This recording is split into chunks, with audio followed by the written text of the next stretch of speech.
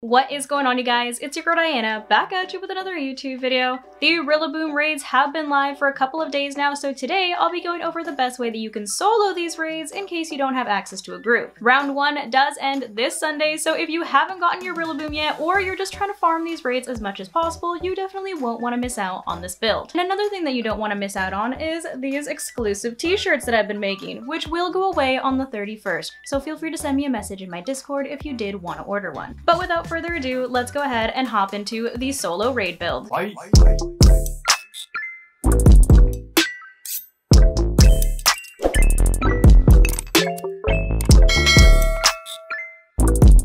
So before we hop into this solo raid build, let's go ahead and take a look at what exactly you'll be going up against when you do get into these Rillaboom raids. So per usual, Rillaboom will be level 100 as this is a 7-star raid, and it will of course have that normal Terra type. It's also not holding any items. It does, however, have access to its hidden ability, which is Grassy Surge, which does set up grassy terrain once the raid starts. Moveset wise, it does have access to drum beating, acrobatics, body slam, and low kicks. And you already know that acrobatics is gonna hurt because it's not holding an item. However, in addition to this main moveset, it does also get access to bulk up, growth, as well as boom burst. I warned you guys, if you watched my initial video, I told you that they were gonna do something like that and throw boom burst on it. Even though it's a special attack and he's a physical attacker. That thing still hurts, by the way. But just a couple of things to keep in mind when you do go into these raids. So it is going to be raising its own stats, and it is going to have those stab normal type moves. However, the good news is that if you did watch my initial video for how I showed how you can go into these raids with a group, you probably already have the Pokemon that you need in order to solo the raids, which would be none other than Corviknight. Corviknight is usually a flying and steel type, however I do have the fighting Terra type on mine, and I do have it holding a citrus berry for a little bit of HP recovery. You can also choose a different type of HP recovery if you would like, or you can even put something like an expert belt on it as well. I've seen it go either way, but I like my old faithful citrus berry.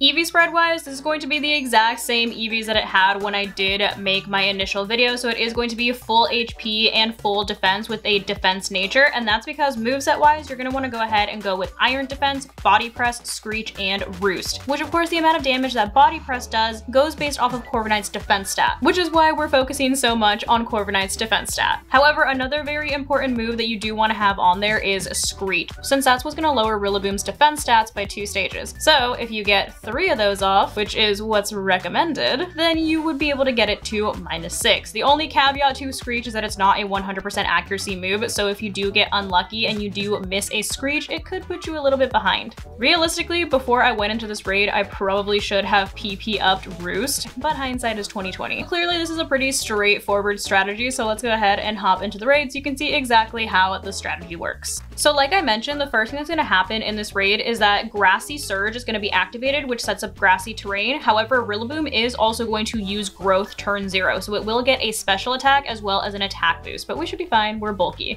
I'm gonna go ahead and start setting up my Screeches because you do have to get off these Screeches before the shield goes up since they do not go through the shield. Of course I got critted, but at least we landed our first Screech. I always get critted in everything, so I'm not surprised. But I'm gonna go ahead and go for Screech number 2. Like I said, ideally you do want to try to get 3 off. 2 would work as well if you keep missing or something like that. But we did happen to land our second Screech, so love that for me. So now I'm gonna go ahead and try to get my 3rd Screech off, and we'll see if we get lucky and get 3 for 3.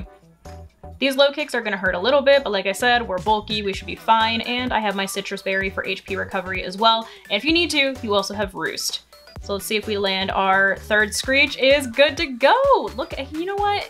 I'll take the crit because at least we got all 3 Screeches off. So now at this point, I am gonna go ahead and go for a Roost because as you can see, he just put his shield up, which happens around turn 4. And he's gonna clear stats soon. So I don't wanna start setting up any iron defenses for them to just get cleared. So I wanna go ahead and, first of all, live. So let me go ahead and recover my HP. And then after he clears stats, I can then start going in with my iron defenses.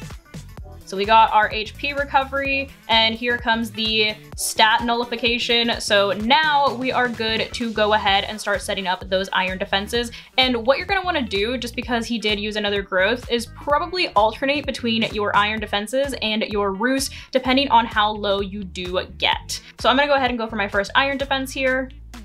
As you can see, I am now at about half health, and I don't really want to risk getting any lower than that because then I would have to reset up everything, and obviously we're good on time, so I am going to go ahead and go for a roost on this one. And I'm just going to keep alternating until I get 3 iron defenses off. And if you are good on HP recovery, you could also do a body press in between your iron defenses just so you can start getting those hits on Rillaboom so that you can terastallize sooner. So I'm going to go for another roost here since I just hit my 2nd iron defense. Here's another low kick. I'm about half health.